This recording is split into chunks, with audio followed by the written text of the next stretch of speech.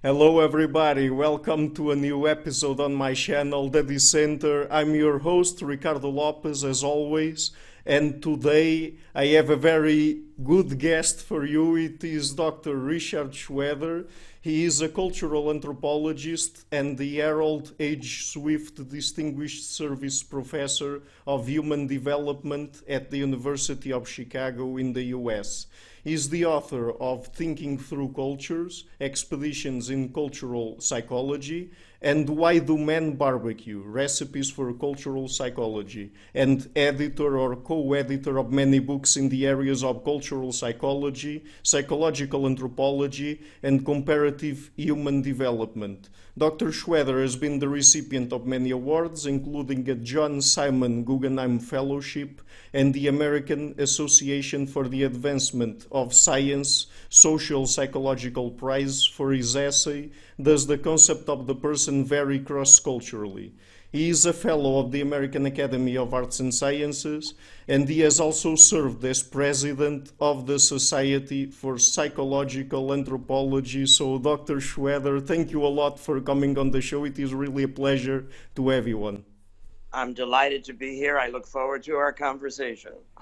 Okay, great. So let's see. The first question I would like to ask you is, so in your work you deal a lot with morality, but what is morality from, let's say, a scientific slash psychological slash anthropological perspective? Because as far as I understand it, and I've already had some conversations with psychologists and anthropologists and other people like that about this issue, and it seems that it is not really the thing that people from a philosophical perspective understand, right?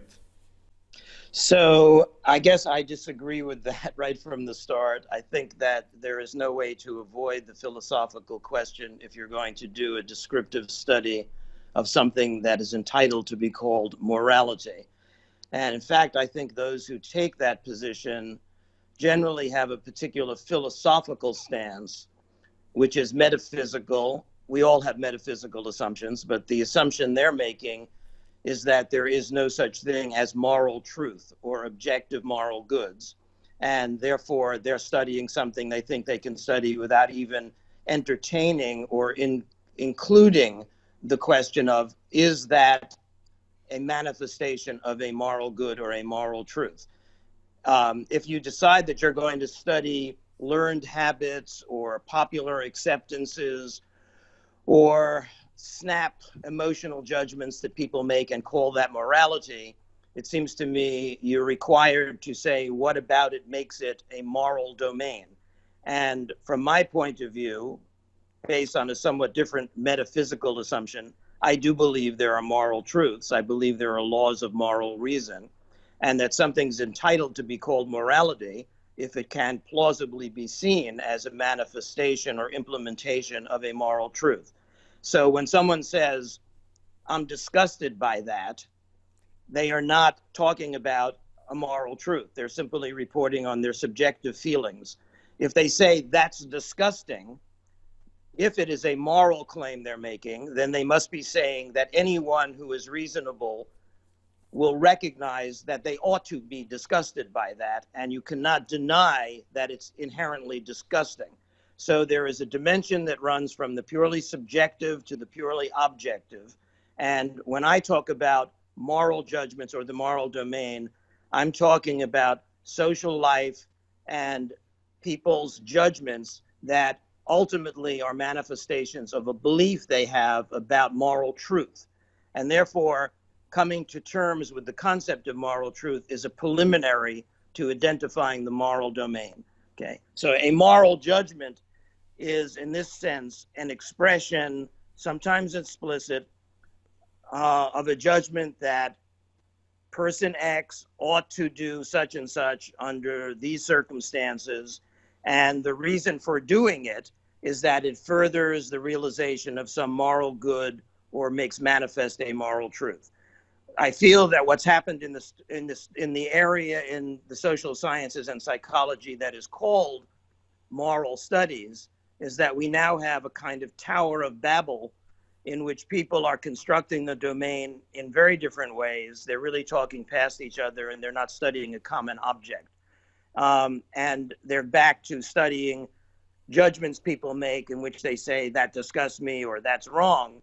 But when people say that's wrong or that's right, you have to know in what sense they are saying it. And I have been over the years a critic of Lawrence Kohlberg and his scheme for moral development, but there are many virtuous aspects to Kohlberg's approach. And one of them is that Kohlberg's research agenda is an attempt to study what do people actually mean when they say that's right or that's wrong. And he claims that before you have a true understanding of the moral domain developmentally, you think when you say that's right or that's right, you're simply saying that makes me feel good, okay?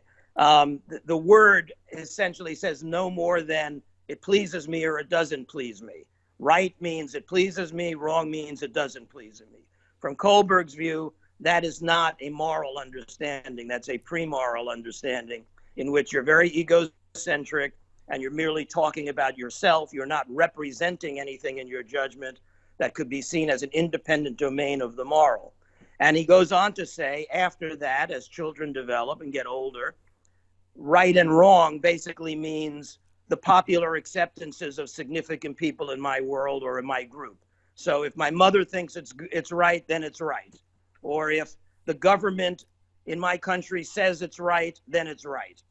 And for him, that also is pre-moral in understanding. It moves from a kind of egocentrism to a socially shared egocentrism, in which my group is then seen to simply declare something to be right or wrong, but you haven't yet reached the moral domain from Kohlberg's point of view until you recognize that there are independent moral truths that the human mind is capable of discovering.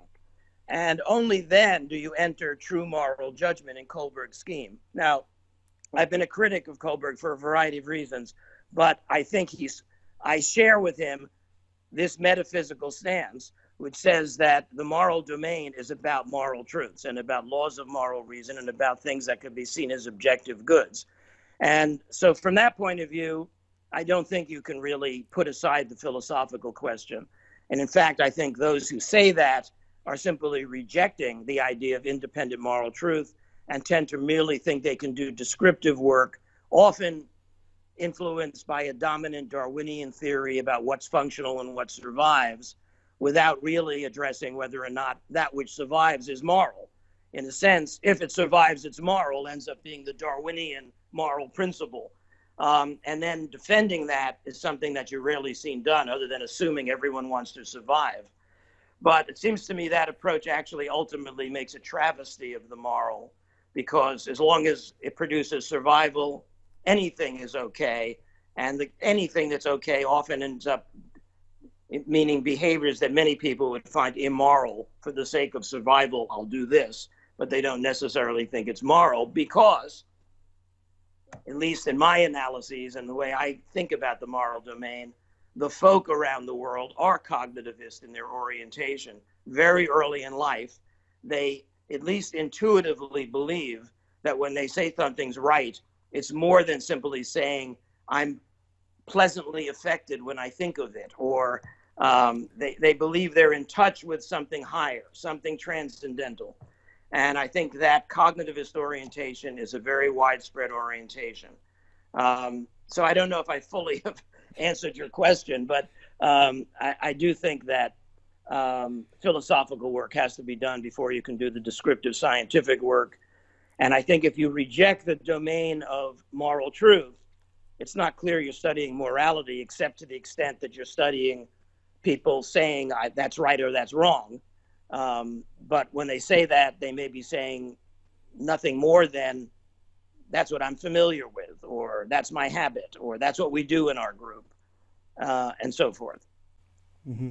Yes, that was a very interesting answer, but let me just add this to my question. So there are people, particularly the more philosophically minded ones, that make the distinction between is and ought, or the is-ought dichotomy. And they say that, for example, when we describe or talk about scientific facts, that there's not a one-to-one relationship between facts and moral values, let's say.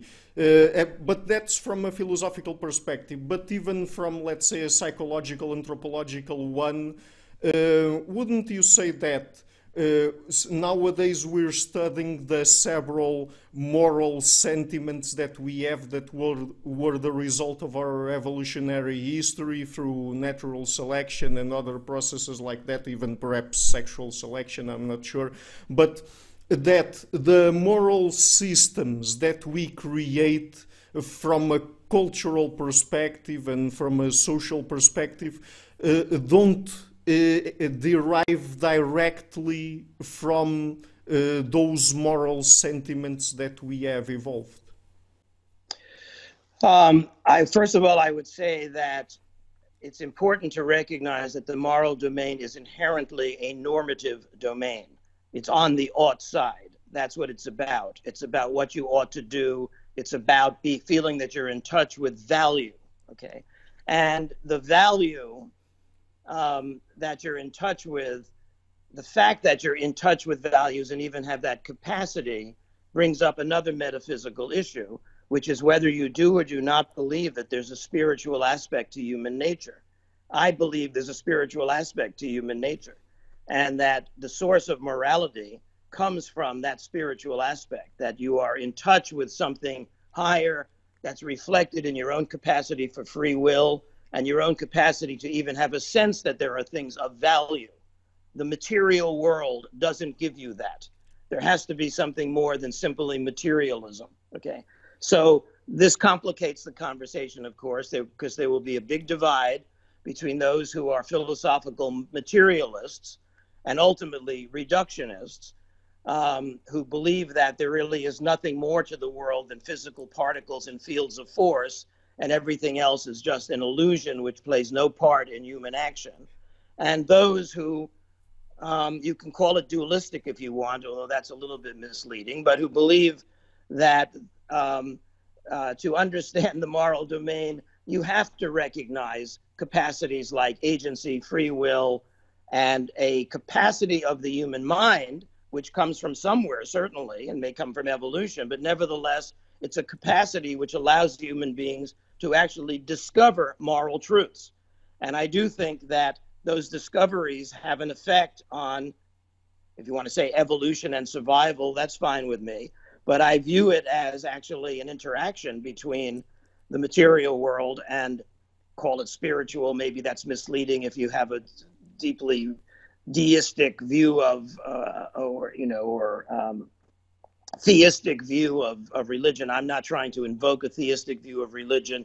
This is not about an old man in the sky pulling the strings on human behavior. It's about a quality of human nature, which is related to our ability to choose things, have free will, and be in touch with value. And I think the spiritual aspect of human nature is deeply embedded in those capacities, which I think are a central driving force in human action. And yes, it's fortunate that doing what's moral can be functional, okay? But simply because it's functional doesn't make it moral. And I would draw that distinction. On the is-ought distinction, I think that one of the amazing things about ordinary language, especially the language of the social order, it makes the transition from is to ought easy.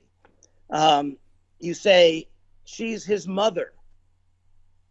Okay, that's a description. That's an is comment. She's his mother. Now notice, once you just put the world under that descriptor, you put a person under the description, his mother, all sorts of briefs and obligations follow from it. You can reasonably say, therefore, she ought to care about his strep infection and the 103 degree temperature that child has. For you go from is, the identification of someone as a mother, to ought, the obligations that follow from it. And there's no problem doing that. It's an easy thing to do.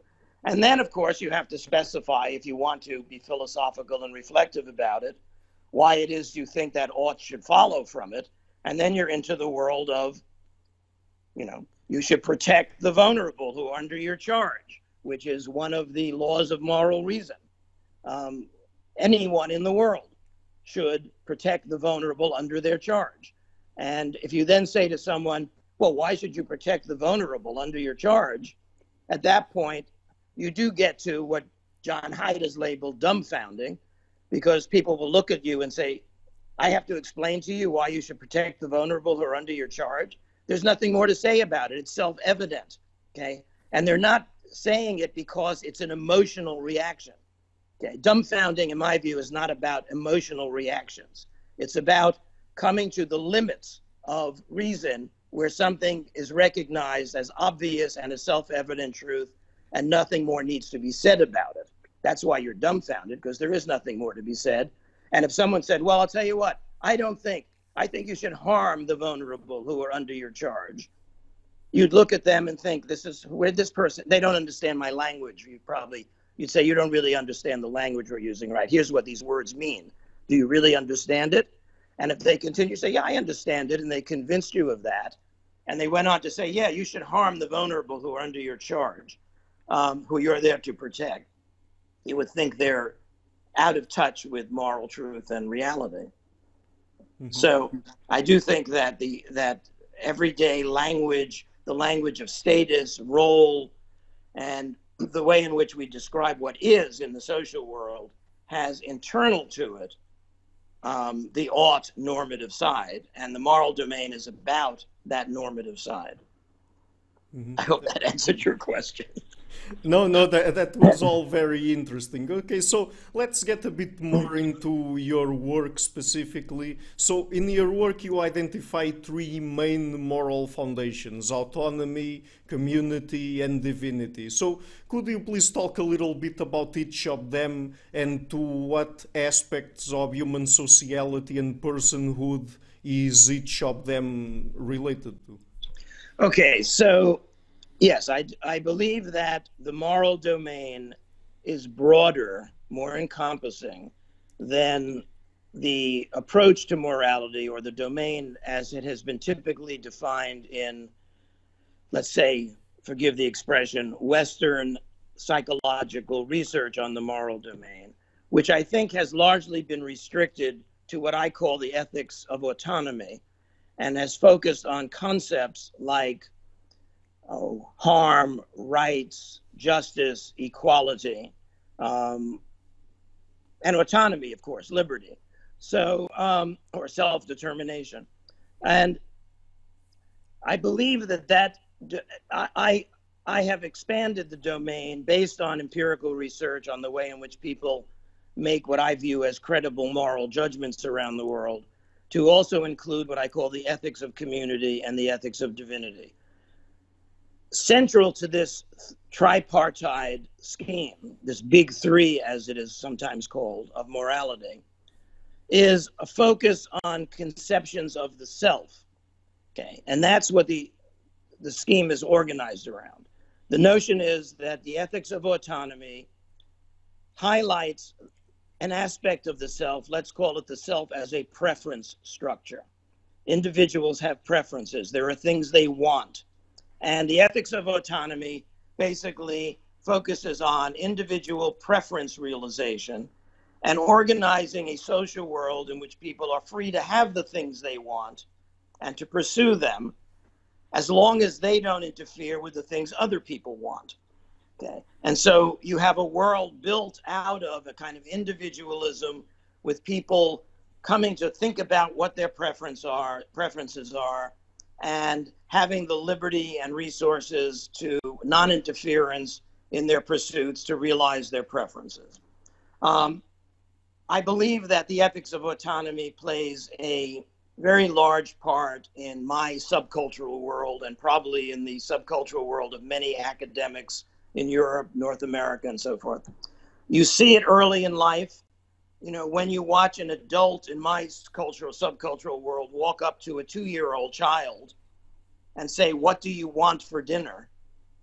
you are communicating to that 2-year-old that having wants is important. And you are showing that others, including an adult who has a lot of power over that child, is going to defer to what that child's preferences happen to be. And you then cultivate a population of individuals who are always thinking about what they want and wanting to have the things they want, and are very aware of the idea of being free to pursue them and non-interfering with other people's ability to do it. And conflicts, of course, arise that have to be adjudicated when two people are pursuing the same thing and there is a conflict between having it. But it's a world of preference seeking for individuals. That's the ethics of autonomy. And its regulatory concepts are things like equality and not harming others, freedom, and things of this type. The ethics of community and the ethics of divinity each have their own aspect of the self which gets privileged or highlighted when you develop that kind of ethic. The ethics of community is built around central regulatory moral concepts like duty, hierarchy, interdependency, loyalty, and it assumes a self that is a status bearer, is a role, is a position, typically within a community and typically in hierarchical interdependency with other roles. So you're the first violinist in the orchestra, you're the conductor of the orchestra, you're the captain of the ship, you're not the captain of the ship, you have a different position on the ship, you're the professor, you're the student, you're the parent, you're the child. Each of those are roles, and people think of themselves in terms of what roles they occupy, and their sense of who they are is tied up with the idea that they have a duty or obligation to realize the briefs that go with the position they're in, and they recognize that these are generally interdependent, complicated role systems of in-groups.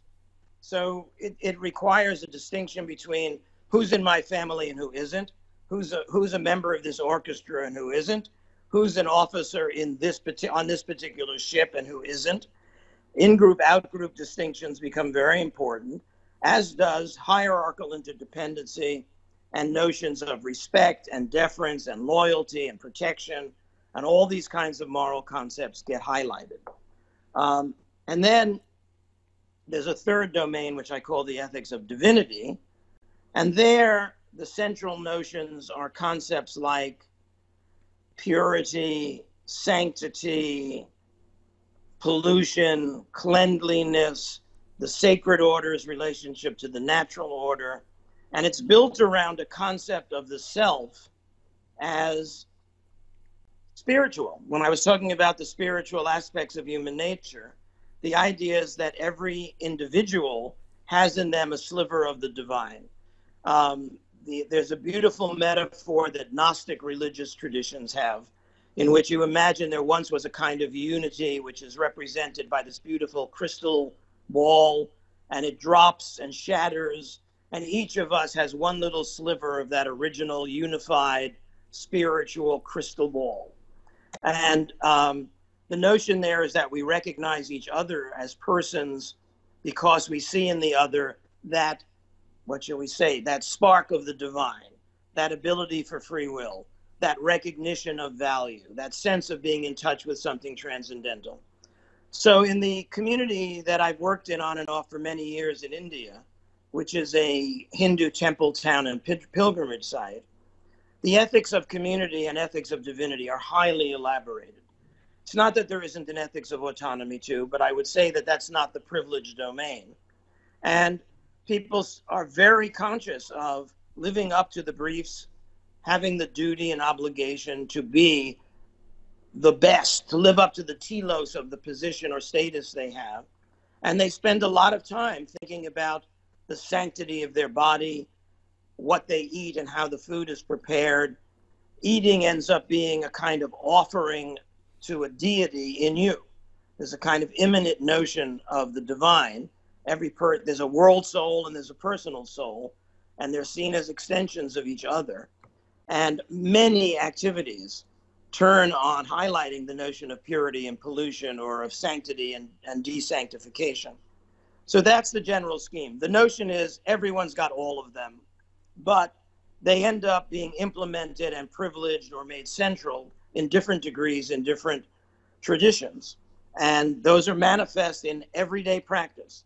I mean, just looking at a family meal in the United States and the contrast between food preparation and consumption in a secular community like the one I live in Hyde Park around the University of Chicago versus how it operates in the Temple Town in India, you can't help but see different manifestations of these three types of ethics.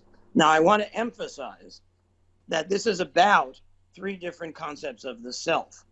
And the big three has been expanded and interpreted in somewhat different ways and used for different purposes. So, for example, if you move away from having it be a theory about aspects of the self to simply being about, or only being about, those moral regulatory concepts, then there are many regulatory concepts. And you can go ahead and you try to examine where do they come from. Are they innate?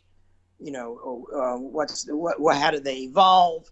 That's a somewhat different question that's being answered than the big three is meant to answer. The big three is about selves. And I believe that every individual has multiple aspects to their selves. There is a self that is the preference structure self, having wants and pursuing them. There is a self that is the self as having a status and standing within a community that's usually a hierarchically organized one with in-out distinctions. And your sense of dignity comes from performing that role or that brief as best you can. That's its telos. Everywhere you go in the world, in every language, you're going to find role and status concepts.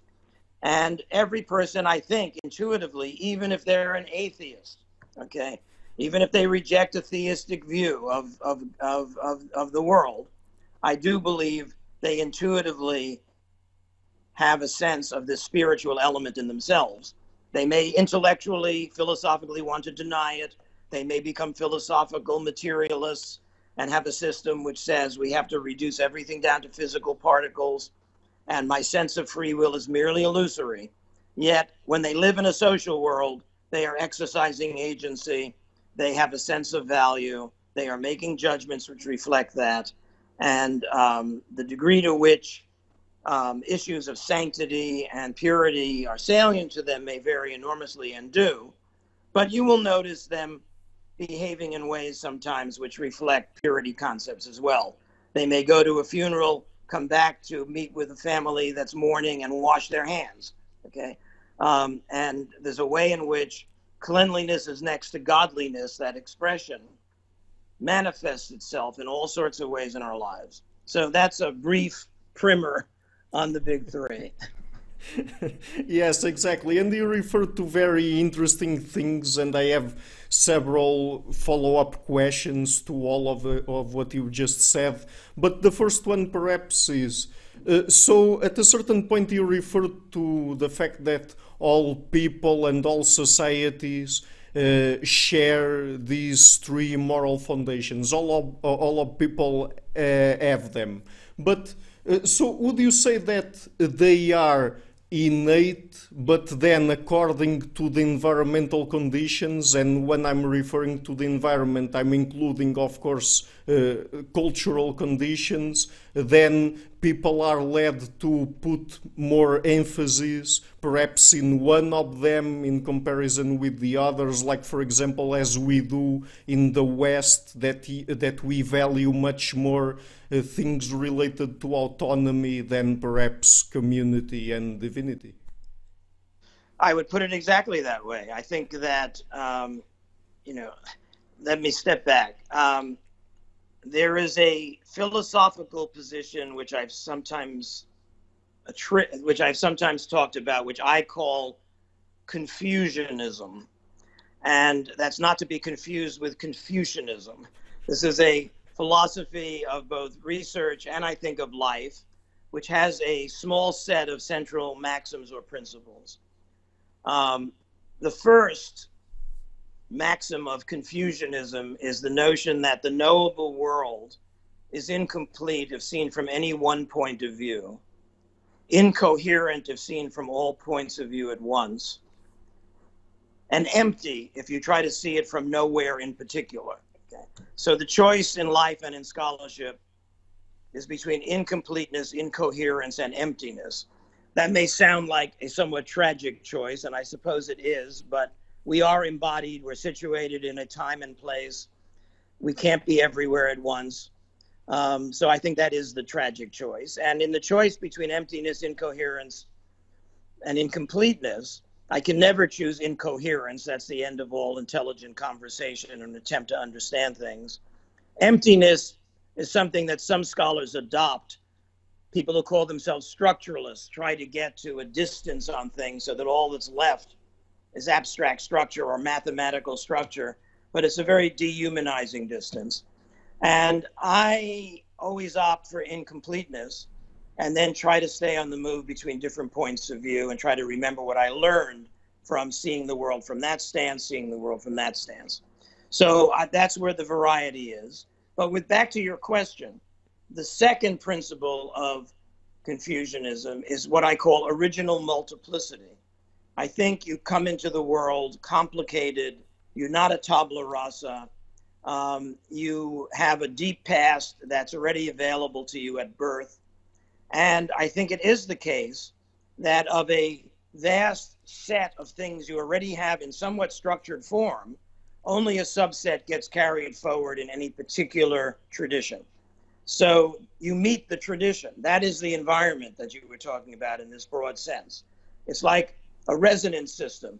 A much broader set of potentialities and structures come into the world. They're already there. They come from deep past. I'm neutral on how. I don't think people are very good at explaining how they got there.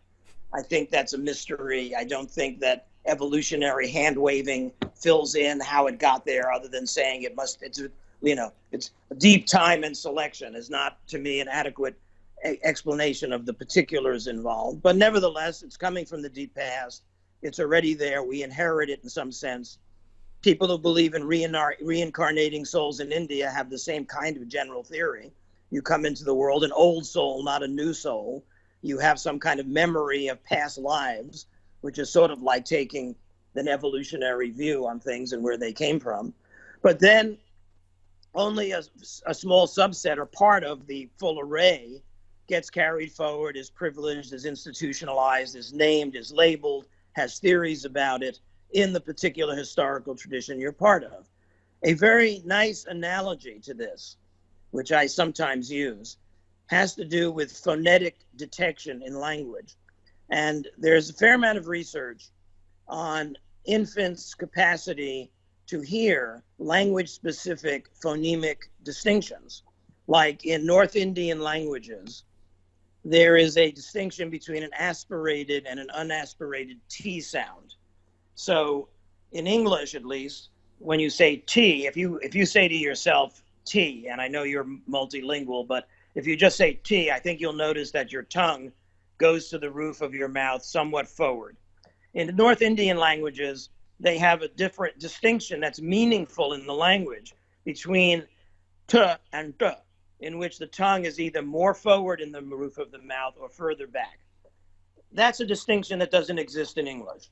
And English speakers have a hard time learning the phonetics of North Indian languages because they can't hear or produce reliably that distinction between T and T when they're speaking words in Hindi or Oriya, let's say. It turns out that an American 18-month-old hears it. And there are nice experiments showing that if you habituate an 18-month-old to a particular sound and then introduce the Indian distinctions, the child notices it. And that's true for 18 months old, no matter what culture they're in. They can hear the language-specific contrast in all human languages. Their own parents can't hear it, okay? But when and it's like they have the full complement of phonemic distinctions, like a wiring diagram is available to them at birth. Then they learn their mother tongue, like English, let's say.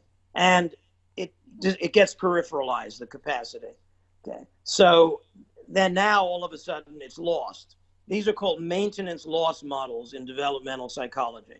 You have more that's there at the beginning, and then part of it is maintained and part of it is lost. And I think that's what you've described essentially in your question to me. Now, one of the interesting things about this is that there may be a critical period, so that, let's say, an American child is living in North India for the first 3 or 4 years of their life, and they've actually started to learn a North Indian language, and then they go back home to America and they lose the language. But as an adult, they want to learn a North Indian language. They somehow, by activating the use of it early in life, have a much easier time picking it up as adults. But the general picture is we have a lot that's there early in life, and only a subset gets carried forward. I don't think what's peripheralized totally disappears. In my own experience doing field work in India, after being there for a long time, after trying to master their words and concepts for things, after seeing and participating in their practices, I begin to activate some of the moral judgments and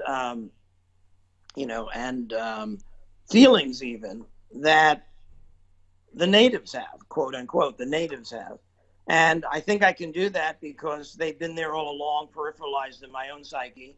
And now I've done enough of the work to get them online or center stage, and they start operating. I start worrying about karmic things that I didn't worry about before. I start thinking about, my God, you reap what you sow. I mean, is the past going to catch up with me? I mean, things of this type, which may not have been active, but they become active. Okay, Okay, very well. What would you say Jonathan Haidt has done when he expanded your moral foundations? And I think that at least in regards to autonomy and community, he subdivided them into two others. That is, he subdivided autonomy into care/harm and fairness, and community into loyalty to the group and respect for authority. Divinity, I mean, he simply changed the name, I think, to sanctity/purity, and then he also added liberty for for the libertarians in this case. But what would you say he did there when he expanded your original moral foundations? Well, I think that, first of all, I think that he's done a tremendous job. It's a nice contribution to have, first of all, made the scheme highly visible and applied it in a very important domain, which a lot of people care about. There was another former student of mine, John was a postdoctoral student of mine. And by the way, Alan Fisk, too, was one of my first students many years ago, who I know we're going to probably talk about Alan Fisk's scheme as well. And there are several other students who've done great work on the moral domain, Joan Miller being one, Nancy Muke being one, Lena Jensen, who I mentioned because she early on started applying the scheme to liberal versus conservative kinds of distinctions in Protestant religious traditions. She did her own PhD thesis applying it to religious fundamentalists or evangelical Protestants and liberal Protestants to see which of the big three were privileged in the way they addressed common moral dilemmas and problems. And I think what John has done, and he's quite explicit about having subdivided the domain to create 5 domains originally, is try to find a way to merge the big three with evolutionary psychological approaches, and especially to try and think about innate foundations and the functionality of those concepts. In doing that, however, of course, he's moved away from the underlying logic of the scheme, which was to categorize selves. So he's not trying to come up with 6 different selves. He's trying to come up with 6 different fundamentals for moral judgment, and then to link it to theories that have to do with evolutionary adaptiveness and so forth. And I view it as a tremendous contribution, but and its inspiration, as he notes, came out of the big three. But if you're interested in selves, I think there's a difference between moral foundations theory and the big three. I mean, that's my main comment. And I would also say that I think that the libertarians are interesting because it's hard to classify them on a left-right distinction in at least in the United States political rhetoric or discourse. Are they conservative? Are they liberal? There are many ways in which libertarians, who are sometimes called neoconservatives, are pretty similar to philosophical anarchists. And I emphasize philosophical anarchists. I mean, people who believe there are only very narrow areas where we need a state regulating society, and they prefer limited, just as the libertarians, there's a preference for very limited government, and liberty ends up being a central concept. So there was some need, if you're going to think about the political spectrum, to figure out what to do with the libertarians, and that may be one of the inspirations for introducing it as another foundation. I think, I would put liberty in the ethics of autonomy. I think autonomy is about self-determination and the liberty to have the things you want. So I would keep it there. I wouldn't differentiate it out. But the difference in approach, I think, basically turns on purpose and objectives. My objective was characterizing theories of the self, and I think his was getting to foundational moral concepts and then trying to see how evolutionary psychology and moral psychology and cultural analysis all might be brought together. Mm-hmm. Yes, that's one of the distinctions, as you just said. But perhaps that last part about the libertarians and his need to include a new moral foundation that is liberty, just for them, just for them to have this moral foundation. Wouldn't you say that perhaps that might indicate that he was a bit too focused on how people that were part of certain political parties or political tribes were constructed in terms of their moral foundations? And I mean that could have been why in the end included the moral foundation of liberty. I'm not sure. I don't think I would say he was too focused. I would say that what he was trying to do was to apply a scheme that both broadened one's understanding of the moral domain, in part so that you could recognize people who were members of different factions in a society as morally sensible people who might do things for good reasons. And he did that by applying, a existing scheme that he was elaborating. So I don't think there was a problem with doing it. I think you just have to view it as one particular application of a scheme. And once you get into wanting to try and help, let's say, Americans, for example, who are often highly parochial and living in political bubbles of their own, yet are coexisting in a single polity or society, you're trying to help them have the capacity to step into the world of the other and to have the moral language for being able to do that and recognize, as I said, the other as a morally sensible person who does things for reasons. So he was articulating the underlying reasons. And I think that probably people recognize liberty as a good. And he was, this is somewhat speculative because I'm not John Haidt speaking for John Haidt. I'm just an observer of, the elaboration of the scheme and its uptake. I think he came to recognize that when he talked about, the liberal left versus the conservative right, and started characterizing which of those moral foundational principles seem to be used more or less or exclusively or more comprehensively. Because libertarians were called neoconservatives, rightly or wrongly. It's probably a very misleading title because they basically are 19th century liberals invoking the liberalism of the past, but they're called neoconservatives. So if you start saying, here's what happens on the conservative right versus what happens on the liberal left, and there you have a group called neoconservatives who don't look like what's happening on the conservative right, you have to deal with it somehow. And it's a recognition that there actually is another moral foundation.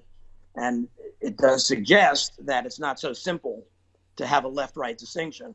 I mean, long ago, I myself was talking from time to time about what I called, the liberal virtues and the conservative virtues, and notions like loyalty and respect for authority, things of this type, in-group, out-group distinctions, the ethics of community type notions were ones I did associate with more conservative thinking, and equality and big emphasis on harm and equality, I was associating with the liberal left. And I think it's not unreasonable to go in that direction. I don't think that John's scheme should be seen as merely a reflection of parochial political issues in the United States. I mean, I think it has much broader application, and I think what he's done is applied it to current tensions and conflicts within American society, and perhaps more broadly. One of the reasons I think it's gotten a lot of attention is because of the currency of those issues, and that's just fine. Mm-hmm. Okay, very well. I've also interviewed on my show Dr. Oliver Scott Curry, who is an evolutionary anthropologist that also does a lot of work on human morality. And I mean, it's very interesting that when I asked you to talk about your three moral foundations, you referred to the fact that the primary goal of them was to understand how people elaborate or sort of elaborate their sense of self, and that they not really exhaust all the possible domains of human morality. And I've just now referred to Scott Curry because at a certain point in our interview I talked about his periodic table of ethics that include things that, for example, Jonathan Haidt doesn't include in his moral foundations. And two big examples that he gave me were kin selection and reciprocal altruism. So, I mean, do you agree with this view and that there are probably other domains of human morality that we still have to discover? Yeah, I mean, I think that focusing on kinship, focusing on reciprocal altruism, I don't think reciprocal altruism is something that's absent from the moral foundation scheme or my own scheme. But I think that it's important to recognize that not every approach is about everything. The approaches we're talking about are about objective moral goods, not about the pragmatics of application of these systems to any particular domain of social interaction, like the family or any other one. So I think it's a very important project to go ahead and try and identify these domains in which ethical notions or moral notions make themselves manifest and how they're organized. That's an important contribution. I think that what's missing, perhaps, both from the big three and the moral foundation scheme, I mean, it's not missing in any critical sense, because the pragmatics of applying these things and specifying how family dynamics works, or how politics works, or how any other domain works, is exactly what you'd like from an application point of view. But perhaps what has been understated is even deeper laws of moral reason or rules of moral reason. And I think that, being gratitude for gifts or for patronage shown to you and the reciprocal altruism that's involved in that would be one of those rules. And there are many other laws of moral reason, which I view as, universals. I should say, by the way, just to avoid misunderstanding, I've noticed over the decades that my own work is sometimes viewed as relativism. And I don't view myself as a relativist. I view myself actually as someone who believes in universalism without the uniformity. That's the slogan I would use. And I do think there are deep rules of moral reason which are universals, like treat like cases alike in different cases differently, or you should protect the vulnerable who are under your charge, which I mentioned earlier, or you should reciprocate gifts received, or if you see someone in great distress and you can help them at little cost to yourself, you should do so. Or, given a choice between two different goods, choose the greater one. I mean, there's a whole set of things of this type, which, like logical principles or mathematical principles, I think are deep and are universal in that sense. It's just that the application of any of these principles always has other supplementary concepts and local knowledge that produces divergences in people's judgments about cases. And so, the same deep principle may be behind the judgment in the United States that the family estate should be equally divided between daughters and sons. And that same principle may be operating in an Indian community like the one I work in which they do not believe you should divide the family estate equally between daughters and sons. And both of them are respecting the same principle, which is treat like cases alike and different cases differently.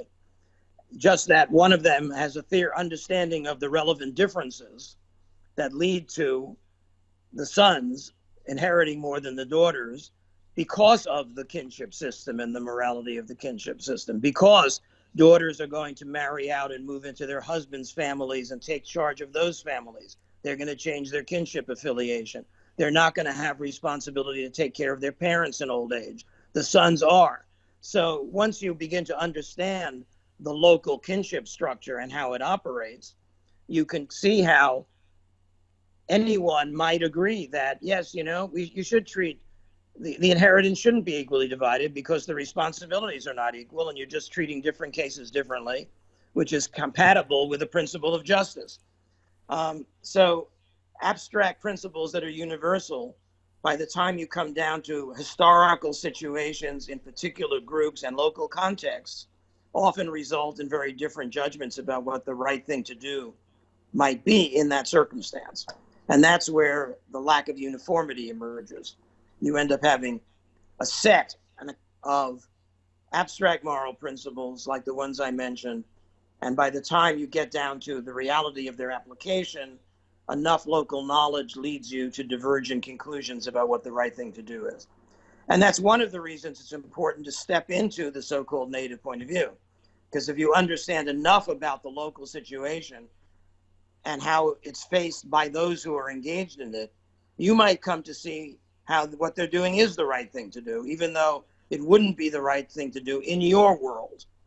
And one of the great responsibilities of anthropology, I believe, is, this is almost a hackneyed comment, but I believe anthropology's mission, at least in part, is to help people overcome ethnocentrism, or at least the dark side of ethnocentrism. There's a light side to ethnocentrism, too. Everyone has to be ethnocentric. If you're going to live in any local world, you have to take the perspective of the world you're in and be fluent at being ethnocentric, which is just being a native in your world. But when you meet other worlds, if you look at their world and react to it as though what they're doing is happening in your world, that's the dark side of ethnocentrism. You're assimilating their world to your world, and you often get them wrong, and you often end up making judgments that demonize them because what they're doing elicits in you strong feelings of revulsion or disgust or indignation because you are reacting to it as though it were happening in your world without fully understanding their world and why, when it happens in that world, it might actually make moral sense.